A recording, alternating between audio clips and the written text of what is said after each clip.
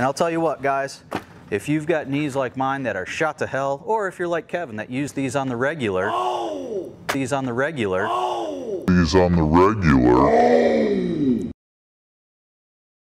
Blasters, Sean from Blue Dog Blasting, and today we just got a hot little tip for you if you're using one of the RPB blast suits, and we're just going to cover the RPB knee pads, the 07-761. So the knee pads for the RPB suit are actually made for the suit itself. So a lot of times guys look at these and go, how's that even going to stay on, dude? There's no elastic thing, and that's one of the beautiful things about these things. It actually fits into the suit, so you don't have any strap or anything on the back of your knee cutting off circulation and being all uncomfortable and everything. So if you reach in and pull it out, you'll see there's a little bit of elastic right there.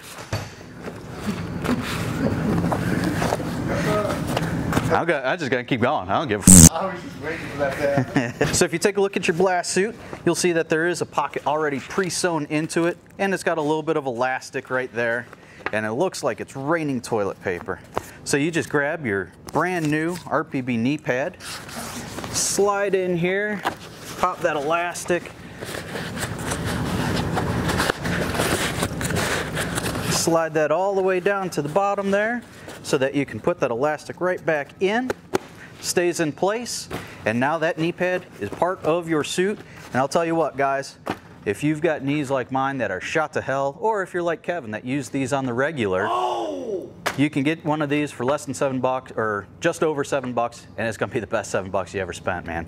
So pick up one of these along with your next blast suit from BlueDogBlasting.com. Thanks for joining us. Get out there and blast.